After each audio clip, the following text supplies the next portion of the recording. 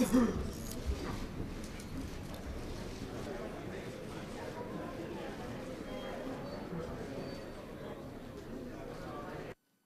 thank the Senator.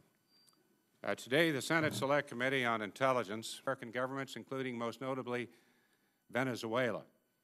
I'm going to deviate from my remarks, and I apologize to my membership, but there are 360 million people in 31 nations that comprise the Southern Command, and I must say, Al-Qaida remains our top concern. We have eliminated much of the leadership that presided over Al-Qaida in 2001, and U.S.-led counterterrorism efforts in 2005 continue to disrupt its operation, take out its leaders, and deplete its cadre. But the organization's core elements still plot and make preparations for terrorist strikes against the homeland.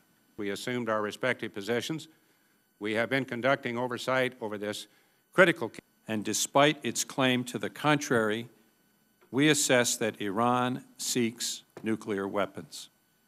We judge that Tehran probably does not yet have a nuclear weapon and probably has not yet produced or acquired the necessary fissile material.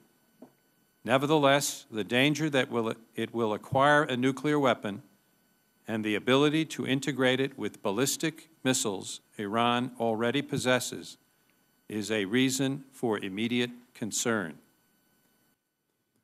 Our witness is Ambassador John Negroponte, the Director of National Intelligence. Mr. Director, thank you for taking your valuable time to come here today. It's a pleasure to have you. Iraqi Sunni Arab disaffection is the primary enabler of the insurgency and is likely to remain high in 2006.